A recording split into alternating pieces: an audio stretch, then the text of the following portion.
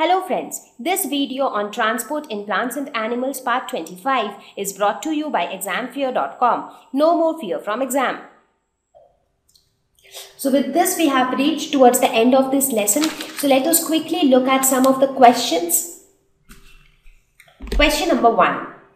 Match column 1 with column 2. So we have a couple of stuffs in column 1 and a few in column 2. So let's try to match them. Stomata. So what do you think stomata helps? Stomata are the tiny pores through which exchange of gases takes place. Loss of water also takes place due to evaporation. So stomata will match to transpiration. Xylem. Xylem helps in conduction of water and minerals. So transport of water. Root hairs. So root hairs, what do? They absorb water from the soil. So this would be absorption of water. Phloem. Phloem also helps in conduction, but it helps to transport food from leaves to various other parts of the plant. Question number 2. Fill in the blanks. Blood from the heart is transported to all parts of the body by... So which are the blood vessels which carry blood from heart to other body parts? Exactly, arteries. And which are those blood vessels which does exactly the opposite? They are veins. So veins carry it from different body parts to heart. Hemoglobin is present in dash cells. So which component of blood contains hemoglobin? The one which is red in color, because hemoglobin is a red pigment. So whichever cells contain hemoglobin, they will be red in color. So they are present in red blood cells, which are also called RBCs. Arteries and veins are joined by a network of... So as we have seen that arteries branch to form arterioles. Similarly, veins form venules, and they are connected by very thin blood vessels called capillaries. Rhythmic expansion and contraction of the heart is called heartbeat, and that is what we can feel. So if you actually touch the place near your heart, you will be able to feel this rhythmic movement. Main excretory product in human beings is, so which is the most important nitrogenous wastes in human beings? It is urea. In case of aquatic animals like fishes, it is mostly ammonia, and in case of amphibians like reptiles or lizards, birds, insects, so in their cases it is uric acid. Sweat contains water and salts. And you can actually test the presence of salts in sweat, because during summer when you sweat too much, that time you can see that white patches appear on dark colored clothes. Kidneys eliminate the waste materials in the liquid form called urine. So urine is the main product which is excreted out of our body. Water reaches great heights in the trees because of suction pull caused by, which is that pull? So that pull happens due to transpiration, because due to transpiration the leaves lose water, so they try to pull up water from the below parts. So as a result, a net upward pull is created for water, and this pull is called transpiration pull. Question number 3. Choose the correct option.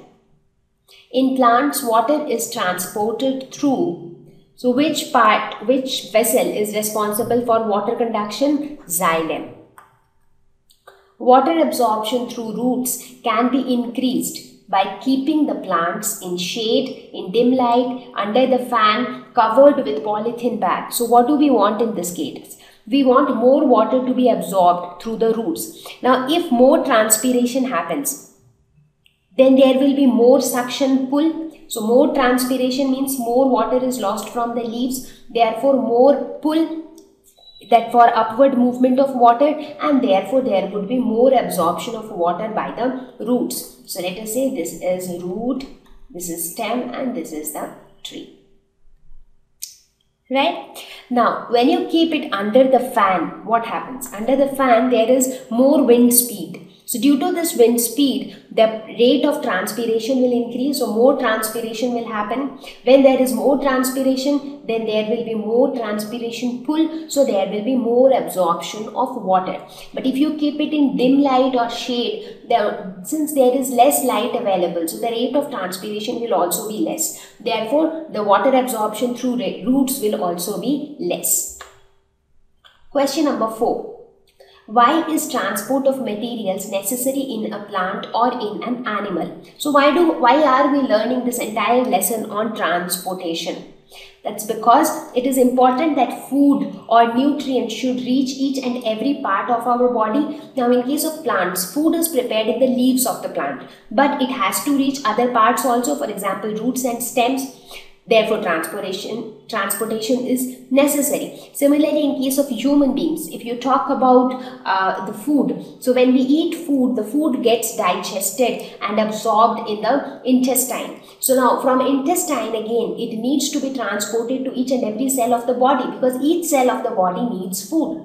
So for transportation of food, for transportation of oxygen, because again each and every cell of our body needs oxygen to oxidize food, only then it will be able to release energy. That is what we have learnt in respiration, that how food is oxidized to release energy. So to transport these gases also, the process of transportation is needed. Removal of waste from the body.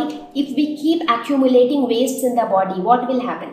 The toxic level inside the body will increase, and this might cause a lot of diseases in that organism, and it can even be fatal for that organism. Therefore, it is important that the wastes get removed. So for that purpose also, all the wastes need to be transported to the right place from where it can be excreted out of the body. Question number 5. What will happen if there are no platelets in the blood?